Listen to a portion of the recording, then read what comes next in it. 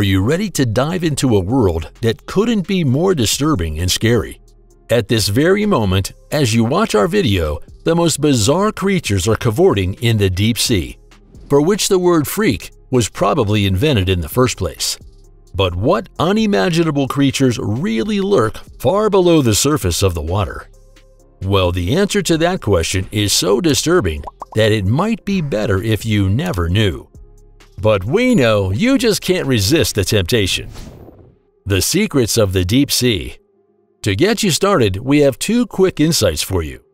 First, no other ocean region gapes as far into the deep as the mysterious Mariana Trench. And second, we have absolutely no idea what unknown creatures really lurk in the deep sea. Everything which we could bring so far over this extreme world into existence is not more than a tiny foretaste, which gapes only so before enormous knowledge gaps. One must imagine that only once, although it is certainly known that more than 70% of the Earth is covered with water, only 5% of the ocean floor should have been explored so far. What's more, even foreign celestial bodies such as Mars and the Moon are now mapped far more precisely than the ocean floor. One thing is certain, however, the deep sea is undoubtedly one of the most extreme terrestrial habitats.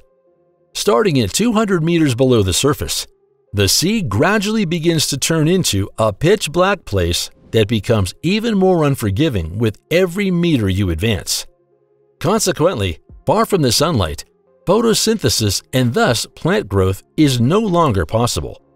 While water temperatures start to scratch the 0-degree mark at depths of 6,000 meters, the pressure rises rapidly in the same breath. At a water depth of 1,000 meters, the corresponding value is already 100 bar, or about 100 kilograms per square centimeter. At a depth of 10,000 meters, the organisms that actually manage to defy the immense demands of this environment even weigh a ton per square centimeter. But how is this possible at all? What characteristics and traits did these bizarre inhabitants develop over time to adapt to the deep sea? Well, that the squadron of these sea creatures are incompatible to any other, we already realize when we take a look at a true monster of the deep. Black anglerfish. No, the following footage is not from a horror movie. Taken in 2014 in Monterey Bay, the clip shows us an amazing anglerfish of the genus Melanocetus.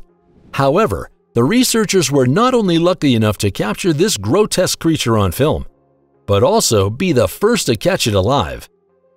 After the 9-centimeter black frogfish was tracked down and caught at a depth of 580 meters, the experts brought it to the research center of Monterey Bay Aquarium. There, the next step was to find out more about the deep sea's dwellers' characteristics and way of life. Already, the way the fish uses its dorsal fins for locomotion left the scientists open-mouthed. None of them have ever seen anything like it before. Moreover, it appeared that the animal was breathing more than expected.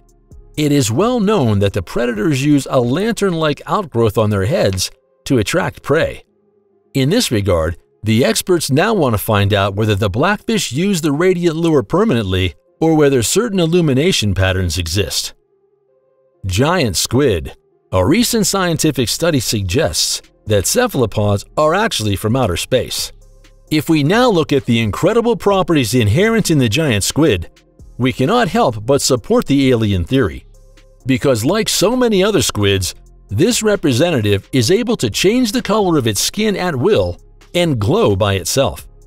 Since the giant squid is home at depths of up to 1,000 meters, its scientific study only really got rolling with the advent of deep-sea fishing. Equipped with 10 arms, the previous record holder reaches an incredible length of 18.3 meters, including the extremely stretchable tentacles. Since the eyes of the giant squid are among the largest in the entire animal kingdom, it is obvious that it relies on its razor-sharp vision when hunting. How exactly it snatches its prey, however, has not been completely clarified. However, the theory that it lies in wait for its victims is now considered outdated. The previous examinations of the stomach contents revealed that the giant squid feeds mainly on fish and other squid, including its own conspecifics. Dumbo octopus. The fact that the Dumbo octopus was named after a well-known Disney elephant is no coincidence. The large fins of this cephalopod are indeed reminiscent of the oversized ears with which the pachyderm from the 1941 animated film takes off. If you want to marvel at one of the 14 species of this genus discovered so far with your own eyes, you have to go to the bone-chilling cold deep sea. While most Dumbo octopuses live in regions between 3,000 and 4,000 meters below the water surface, individual specimens have been found at depths of 7,000 meters. With an average body size of 20 to 30 centimeters, the octopuses feed mainly on mollusks, crustaceans, and worms. They do this by pouncing on their prey from above, swallowing it in one bite. Xenophyophores. Is it just us, or don't xenophyophores kind of look like underwater brains? Between a few millimeters and 25 centimeters in size, we are dealing with giant unicellular organisms. The fact that the name of these creatures translates as carriers of foreign bodies is no coincidence. The known species actually form shells from the particles they collect from the ocean floor.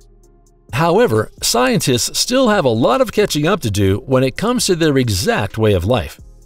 But at least we know that xenophyophores sometimes occur in the deep sea, where they inhabit nutrient-rich elevations. Pseudolaparus swirei. Before November 2017, anyone looking for an entry under Pseudolaparus swirei was looking down the tube, because in fact the scientific description of this deep-sea inhabitant dates back less than 6 years. At home in the remote Mariana Trench, one of these representatives of the disc belly family was filmed at a depth of 8,098 meters. Thus, the Pseudolaparus swirei advances to the deepest known fish species at all.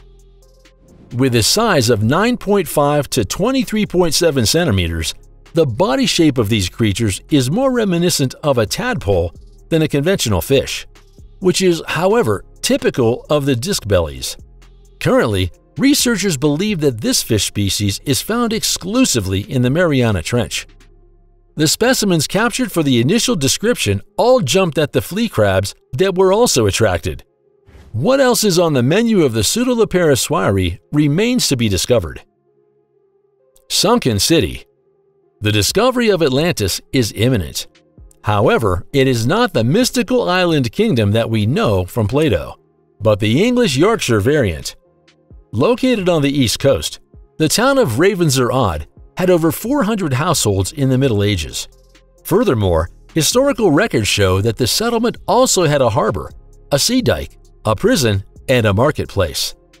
The small but not insignificant problem is now again the fact that there was no trace of the town for several centuries. After Ravensor-Odd was founded on a sandbank on the north bank of the Humber River around the year 1235, parts of the coastline began to erode in the 14th century. What followed were numerous destroyed buildings and floods, and a settlement that gradually disappeared into the floodwaters. Eventually, what was left of the city was completely abandoned after a violent storm in 1362. Since the experts have already grazed a large part of the presumed search area, they now believe they are close to locating the lost medieval city. We can look forward to seeing it if and when Ravensor-Odd will be rediscovered, and what archaeological treasures will come to light along with it.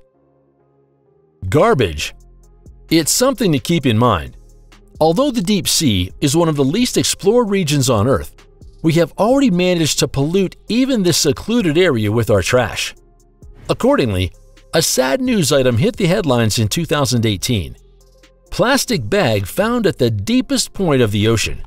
But that's not all.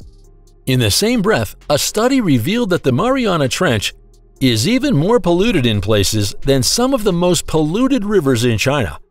In this regard, scientists assume that the pollution of the deep sea is due to decomposing plastic. And although it is well known that there is significantly more plastic waste floating around the world's oceans than a single bag, the latter has become a symbol of human indifference towards the environment. Eerie sounds. The sound of the deep sea is frightening. In an area east of Guam, near the Mariana Trench, ocean acoustic trackers picked up something that couldn't have been stranger.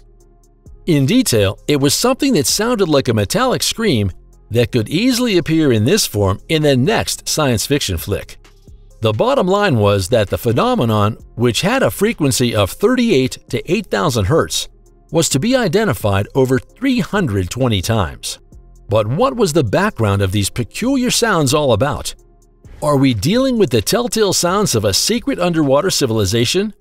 Well, not quite. If one follows the explanations of the experts, the so-called biotwang sounds were nothing else than the calls of the minke whales. As the smallest of the baleen whale species, minke whales are also known to make acoustic calls to attract attention during the winter, most likely to attract mating females. Thanks for watching our video all the way to the end. Feel free to leave us a thumbs up and a subscription to support us for free and stay up to date at the same time. And now it's time for your opinion. Which deep-sea discovery fascinated you the most? And which creatures could still be found in the most remote regions of the oceans?